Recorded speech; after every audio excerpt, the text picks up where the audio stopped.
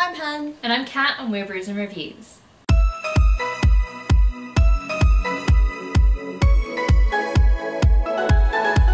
In today's video, you should all be very happy to hear, as Catherine sure is, that I read Legend! Sorry, I had a dance party of my own when I realised she was reading it, so... Well, I did it cool, right, because I thought it was Catty's birthday in November, and I was like, well, what a perfect way to read Legend if I wait for that. And then the previous night I'd finished my other book, and then she was like, so what are you planning on reading? I was like, nah, I've got a few books in mind, you know. So I tried to like change the topic as soon as possible, and then in the morning I had to like put on Goodreads that I was reading it, and I put it on our Twitter, and I was like, I came down in the morning, I was like, happy birthday. I was like, oh, by the way, have you seen our Twitter? Like, somebody's like left us a huge comment, and I was like, you should read it. And she was like, oh, okay. And she saw it, and she was like, oh. Excited. It was really well done. I was like, oh, that's such a good present. I'm finally reading it. Sorry, I get very emotional about this book, and it made me very, very happy that you finally read it. But the thing is, I can see why you'd get emotional, because it is great. I really, really enjoyed it. So we thought we'd give you a review, because I read it eventually. Yeah.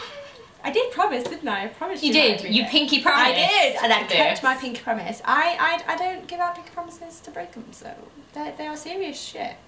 Now, Legend is a book by David Gemmell, and people don't talk about it enough. They need to talk about it more because it's great. So the basic premise of this book is that there is a fortress called Drosdelnock, and it's basically at the only point of entrance into Draenei, which is like a country. So there's a Nadir horde, like, which are basically kind of Mongolian warriors. They move a lot. Anyway, they're all trying to attack Draenei. So they have to come through Drosdelnock to get into Draenei and invade, basically. And you follow the people who are in Drosdelnock, the people who are fighting, completely, vastly outnumbered by this massive horde. Think 300, sort of 300 men against the whole Persian army. Madness, guys, it's madness. So yeah, you basically follow the defenders and how they experience the siege of Drosdelnock. Now, I love this book so very much. My favourite character of all time is one of the main characters in this book. His name is Dros the Legend. And he is a legend. He is a legend. He has earned that title. Yes, he has. He earned the title by, when he was younger, his wife gets kidnapped by slavers, and he basically chases her across the world to get her back and save her. And like, everyone's like, oh, you're mad, you shouldn't do that. He literally fights armies to get to her. And it is like so beautiful. It really is. Like, it's in a different book, that whole story. So this is why I know a lot more about it than is explained in this. But even in this, you're like, oh, it's beautiful. Like the way he talks about his wife. Oh, it's so romantic, and he's a 60-year-old man in this. By the way, unfortunately, she's died. She died. But the way, like, the love he still has for her. It just makes you think, I need that kind of love in my life. Yeah. I need somebody to love me like that. It's just beautiful. It really is, and it really touches your heart. It does, like, and how beautiful it is. Like, it gives him another like aspect, I suppose. Yeah. Yeah, because a lot of it you hear is Dros the warrior. Dros, he's a fighter. He's gonna, you know, save everybody because he's like this military man. But like, nobody sees like Dros with the love, the cuteness, because he's very cute. So. Yeah, other main characters, we have Rek, who is known as, well, his full name's Regnak, and he is Regnak the Wanderer. He basically wanders around. He was in the army at one point, and then he dropped out because he was a bit afraid of himself, because he is what is known as a berserker, and he goes super mental whenever he fights, and doesn't He sounds like a complete beast as well when he fights, like... Basically, adrenaline takes over, and he doesn't really notice what he's doing.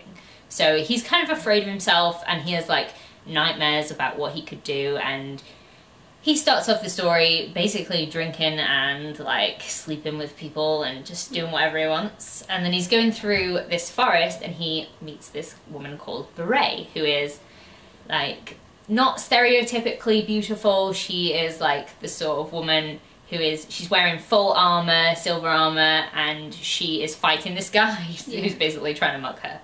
And he intervenes, and they sort of end up like getting together, really, like very quickly. It is a little bit insta-lovey, but it's sort of also not insta-lovey. It's very hard to explain because, like, at this point in time, she knows that she is going back to Dros Delnoch, which is where her father is, the Earl of Bronze, so he's basically in charge of the fortress. So she's definitely going back, and she's going back to die. She knows that. She has basically come out for help. No one's answered. No, yeah, and she is the sort of person who is a bit Brienne of Tarth. She's sort of like Eowyn from Lord of the Rings. Yeah. And like, she's constantly being told that, you know, she is not beautiful, she is that sort of thing. She isn't like a stereotypically beautiful person. But Rek, sort of the way his like mind goes from, oh, she's like not the best looking, and then he's like, actually no, she's beautiful underneath like everything. Like, she's beautiful as a person. It's like, I know, it's so cute. So even though they like, bam, they're in love, you can forgive it. Yeah. Because it feels so real. It does. It really does. And I don't know, there are foundations for that love as well, I think. Yeah, you can see how it builds up. Yeah. It's cute.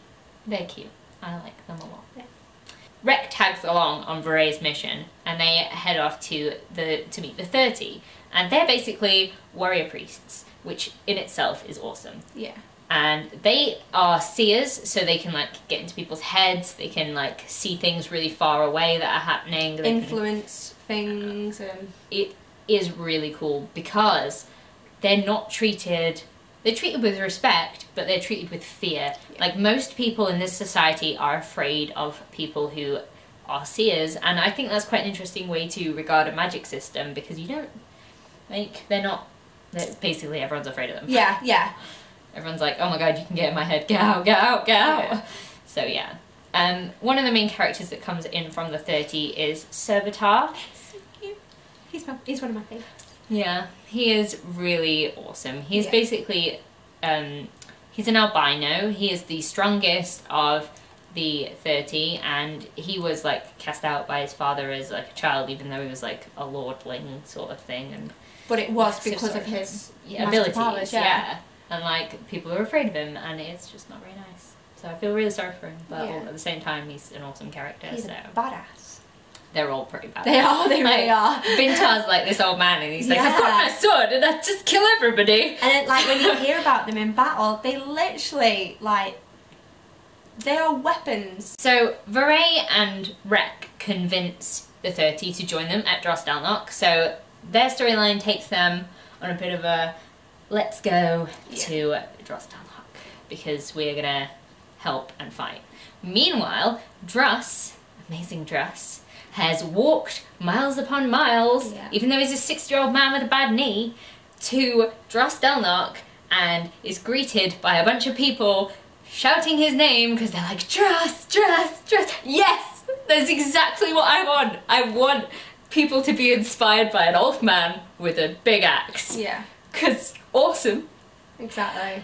And he basically goes in, and there's a whole shitstorm of people being incapable of doing things. The leaders are a bit, nobody really likes this guy called Orin, because he's like the son of like some council man somewhere else. The Earl's dying, isn't he? Like, he's literally on his deathbed, like, he's dying, so I think the whole place has gone into like sort of disarray, hasn't it? And I think that's why, we're all gonna die. And because they know they are vastly outnumbered, I think like defeat's setting into them.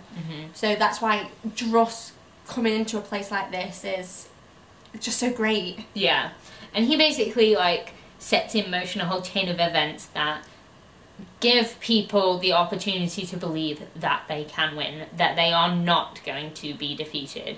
They might be defeated. Possibility is that most of them are going to die, but he puts it into their head that they stand a chance, that they can do something that matters, and it is like, it's just incredibly well done. It is. Like, it's such a big build-up to the actual battle that happens, and let me tell you about Dros Dalnok itself, because Dros Dalnok is a very interesting fortress. It has 6 walls.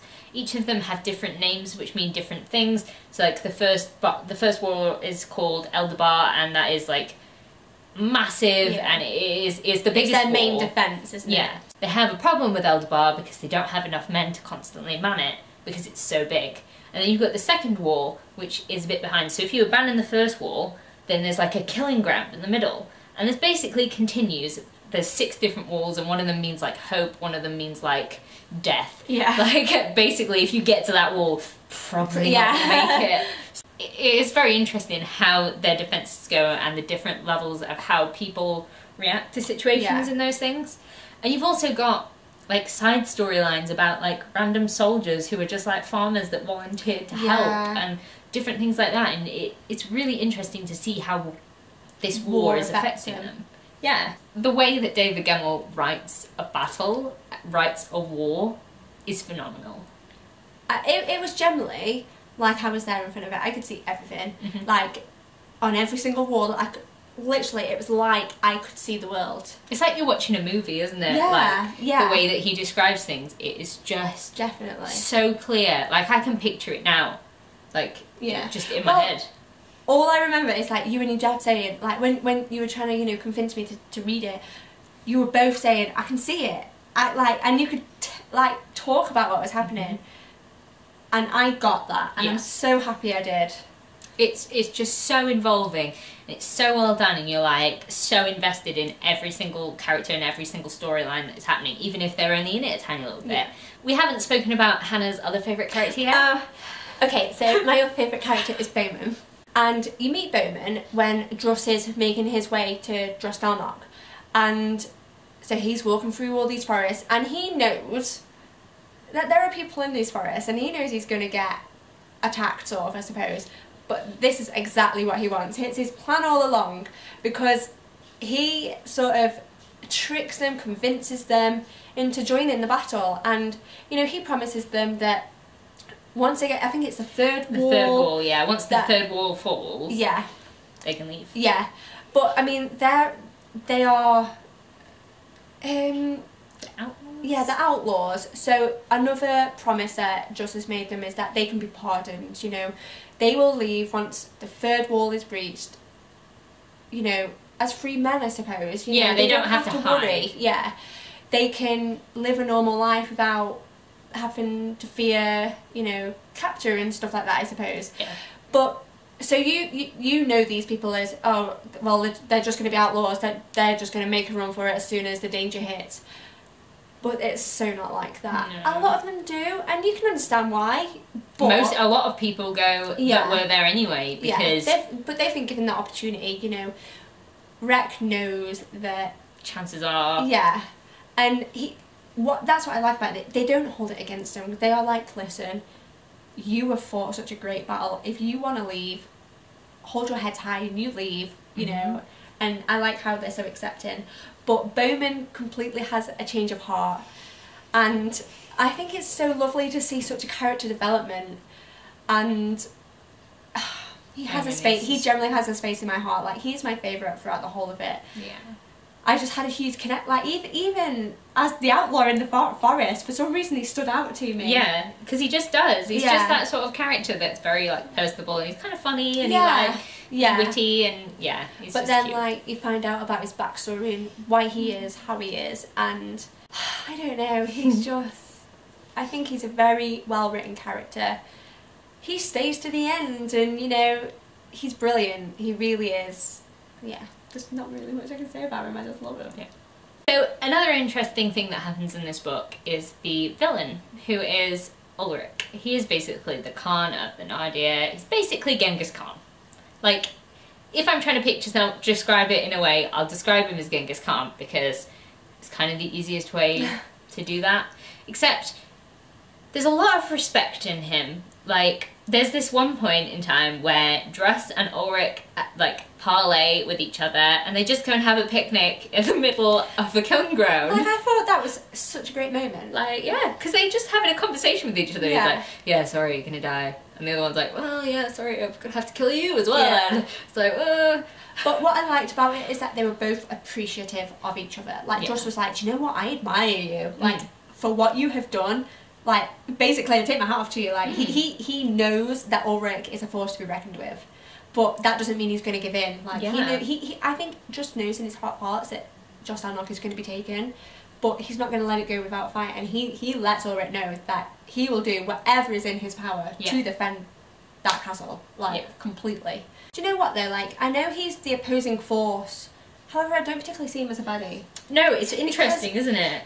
Like, he's doing what he believes in, and it's not particularly like, I don't see him as nasty. I don't know if I particularly agree with him. I think he goes maybe about things the wrong way. However, I don't see him as a baddie. No, he doesn't come across as like a villain. He's not vindictive. He's not like, ha ha, I'm stroking my cat here. Yeah.